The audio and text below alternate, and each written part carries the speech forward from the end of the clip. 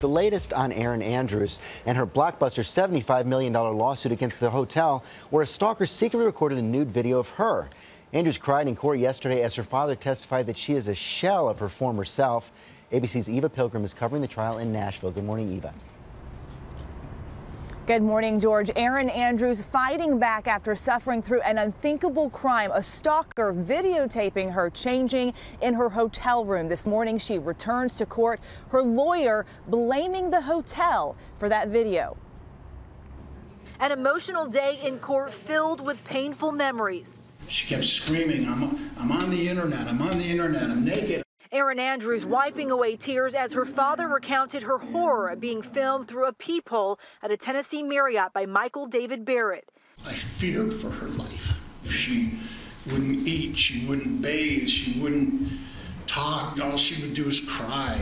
Andrews now suing Barrett as well as the owners and managers of that Marriott for $75 million, claiming the hotel intentionally placed Barrett next door to the TV star. Her lawyer saying the hotel failed to notice he removed and altered the peephole on her door using a hacksaw to make the hole bigger. He stands there for 4.5 minutes and videos her. Andrews told GMA in 2010 about how her father had reacted to the news. I remember my dad saying to me, "You may have a stalker." And I just started screaming, "Dad, don't say that. Don't say that word." The hotel claims Barrett is a criminal who tricked them into gaining access. He deceived, he connived, he stalked. The hotel's lawyer saying he found her room number by calling from an employee phone to ask which room Andrews was staying in, then booking the room next to hers.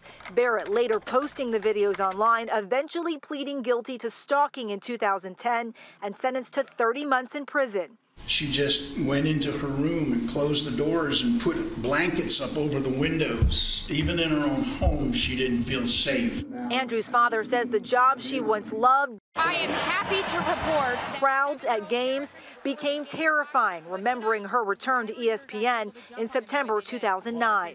We had spoken just seconds before she went on the air, and she was in tears. It's been 8 years, and he says his daughter still isn't the same. She's full of anxiety. She's a very, very changed person. She's not the girl that we used to know.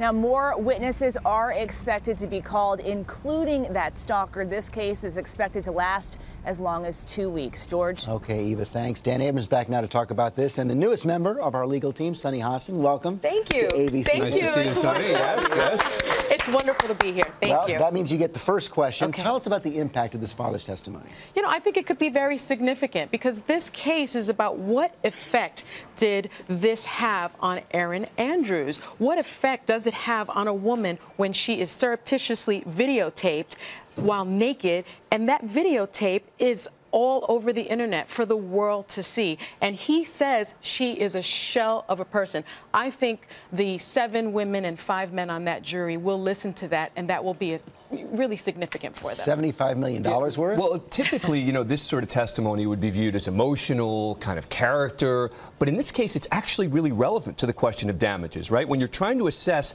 how much is this case worth, and the father is saying she is no longer the person she was. Here is how she has suffered. Now you're not just talking about the emotional side. You're talking dollars.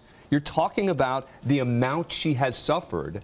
Therefore, the plaintiff's hope can transition into a big verdict here. But Sunny, as Dan pointed out yesterday, $75 million is multiples of what people normally get in a wrongful death lawsuit. I think that's right, and it's a big number, sure, but how do you put a price tag on emotional distress? How do you put a price tag on what I think is every woman's nightmare? Again, naked pictures of you taken and posted all over the internet. I think the jury will likely send a message. Sometimes these judgments are symbolic, and the jury may send a message that says, listen, you can't do this to women. You can't do this to Erin Andrews, and you're going to pay for it. They could send a powerful message. And if they do, the question is going to be who pays it, right? Because there's no question that the guy who did this is the one who's primarily responsible. There's also no question he doesn't have real money.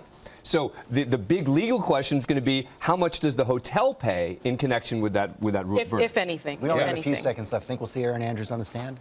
Absolutely. No question. For sure. Yeah.